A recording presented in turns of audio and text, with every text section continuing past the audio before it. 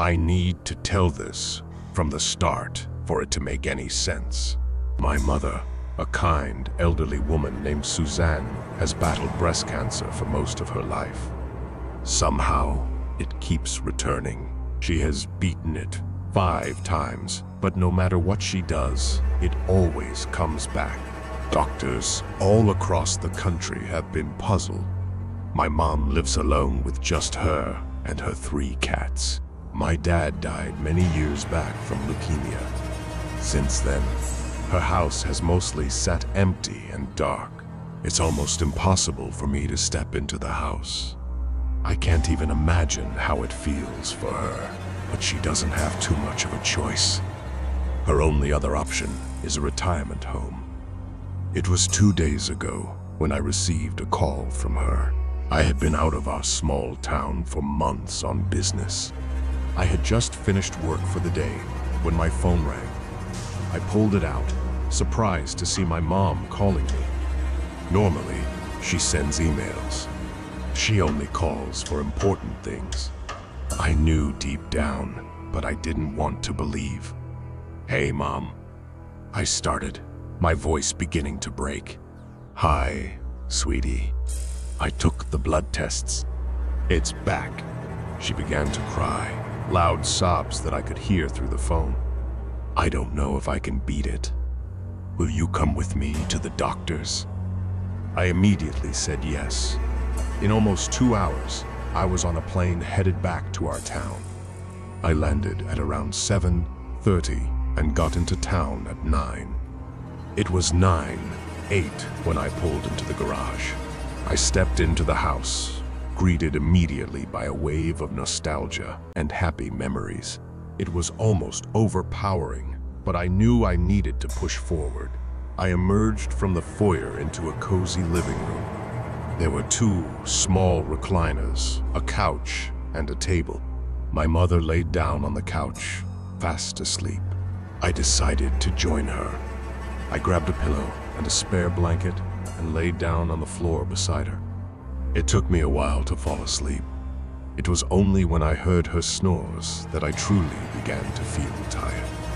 The very next day, we went to the hospital. Normally, we go to the town's hospital. Today, I knew something was different. Deep down in my gut, something told me that I needed to go to the county hospital. So, I trusted my gut and changed the course. My mom complained for a little, then went with it and slept in the back seat of the car. When we arrived at the hospital, a towering pillar of glass, I picked my mom up and carried her inside. A woman with rimmed glasses sat at the reception desk. She peered up at us as I explained the situation. She told us to take a seat, and a doctor would be right with us. Sure enough, a doctor soon was. His badge read Dr. Purge. He smiled and then herded us to a small clinic room. I don't remember all the details. Doctors came and went, giving blood tests, and at one point took Suzanne and left me alone to give her a round of chemo. It was then that I fell asleep. The events of the day and the day before had just taken its toll, and I leaned back in my chair, drifting off. The first thing I noticed when I awoke was flashing lights. Red, off. Red, off. The pattern switched every few seconds. I rubbed my eyes, making sure I was seeing correctly.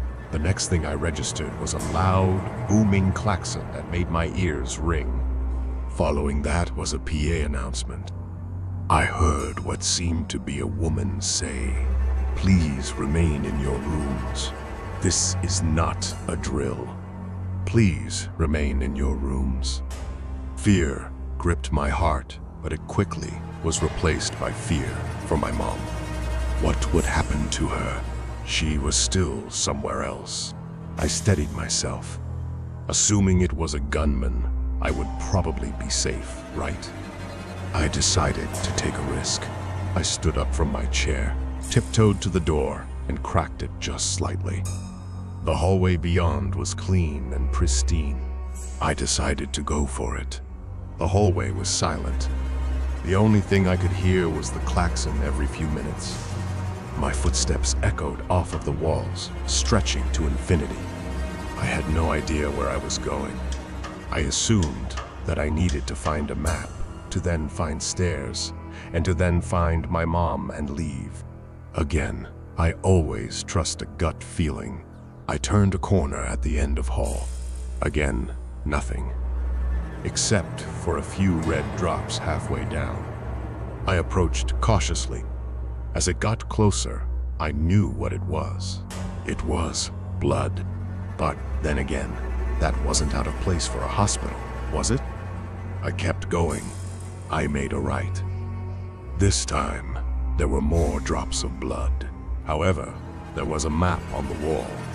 I reached it, memorizing the path I needed to take. Left, right, left, left. Easy, right?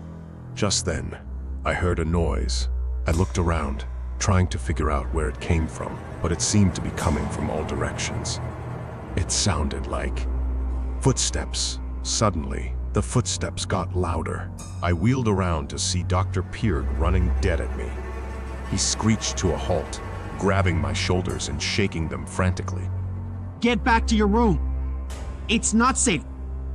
I can handle a gunman, I declared. No, you don't understand. This isn't a game, and it's not a gunman. Whatever it is, it got your mom. You need to run. He started to cry. I backed up.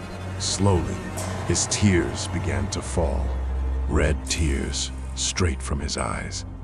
Red, blooded, teardrops. I turned around and sprinted. Behind me, I heard fast, frantic footsteps and crazed panting. I dashed a left, then barely hit a right. The plan had changed. If my mom truly had died, I needed to get out. Eventually, the footsteps died behind me. I was close to the elevator, and Dr. Peard wasn't. After a few turns, they appeared. I pressed the call button. Nothing happened. I banged my fist against the wall. Of course, it wouldn't work. Just perfect. I would have to take the stairs. Luckily, they were right there. I immediately began to rush down the cobblestone stairs, not stopping. Floor 5, floor 4, floor 3. Just as I passed floor 3, I heard a chorus of laughter. It seemed like multiple voices coming from above and below. Whatever it was approaching fast. I ducked out into floor 3, then silently shut the door and turned around. Behind me was a line of dead patients. Their corpses rotted in a huge open room with benches and vending machines. They were laid side by side, making what looked like a checkerboard. Broken bones and random limbs were put on top, arranged to make letters. And in 1 second, I realized what was spelled. WESCEYOU. I wheeled around, determined to get back to the stairs. In the window of the stairwell, I saw Dr. Peard. His face was locked in a manic grin, his hair sticking out everywhere. His face was smeared with blood. I screamed, and he began to open the door. I turned around and ran like my life depended on it. Ahead was a door reading SECURITY. I slammed into limbs, but I didn't care. I rushed into the small security booth and locked the door. Almost instantly, I heard banging on the door and laughter. I looked around. There was a small table with a computer and a walkie-talkie. I went to the walkie-talkie first. There was static, then hissing, and then something spoke. It wasn't from the hospital. I recognized the voice as Dr. Greer of the town hospital. What was he doing on this channel? My name is Dr. Greer. He said shakily. Something is in our hospital. It's picking off patients one by one. I don't know what to. His voice was replaced by another, a woman's. Help! Something broke into our hospital. We need immediate assistance. Again, Her voice was replaced by an old man's. Please, get us back up. There are people dying in our hospital. Finally, one last voice came on the radio. I gasped, recognizing it as my mother's. Please, hear my message. My son, we see you in the security room. For your mother's sake, open the door. Open the door. OPENTHEDOORNOW. OPENTHEDOOR. OPENTHEDOR. OPENTADOOAR. She began repeating the one phrase as the banging grew louder. Ignoring it, I turned to the computer. Luckily, it had some service.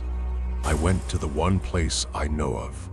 I don't know if this will even go through, if this will even be posted, but I need help, and I need it right now. I'm going to die here. Something is in this hospital. It appears to be affecting other hospitals in the area as well.